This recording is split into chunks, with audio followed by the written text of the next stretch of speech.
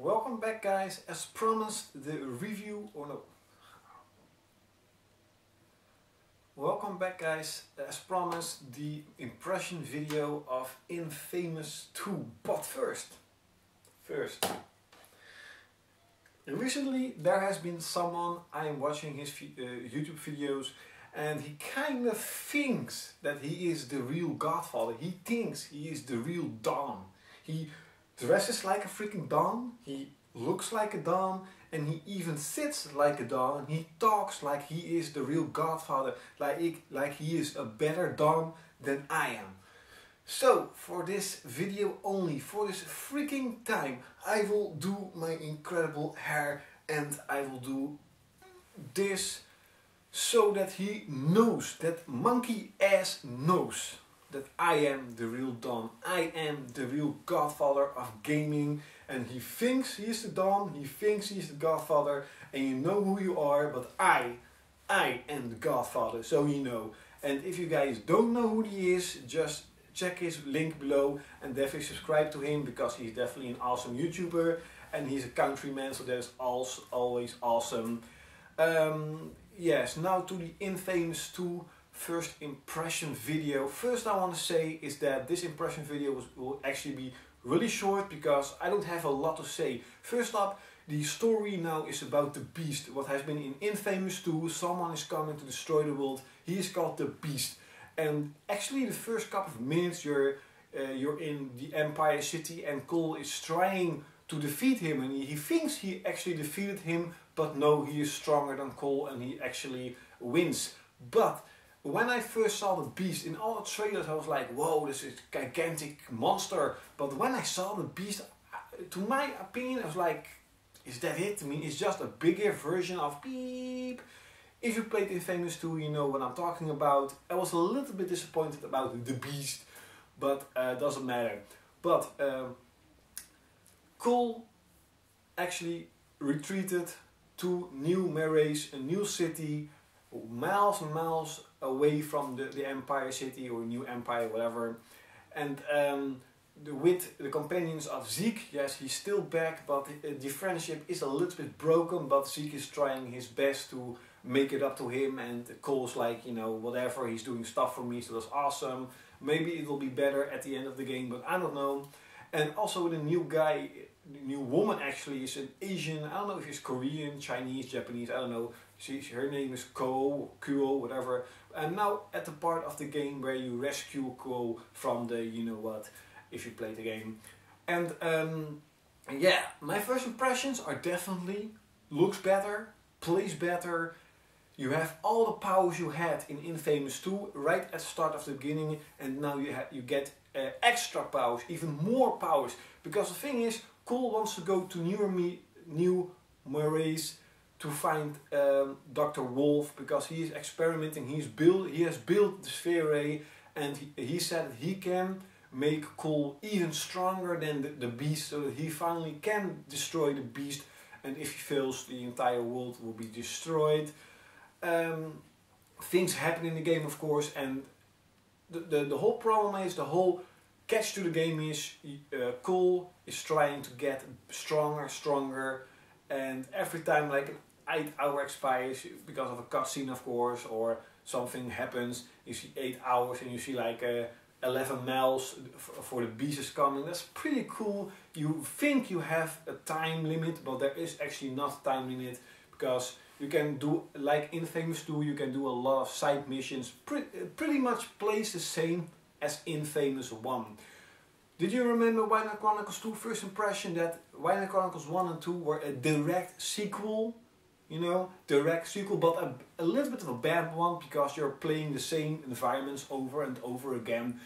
It is, Infamous2 is a direct sequel to Infamous1, but a good sequel, just like Uncharted. It has the same characters, the same gameplay, the same powers, but better powers, bigger powers, more powers, but a different look. Cole looks a little bit older, looks a little bit different. I think he's actually a little bit slimmer, you know, a little bit, he was like a little bit fatty, not fatty, I mean a little bit slimmer, you know, a little bit smaller.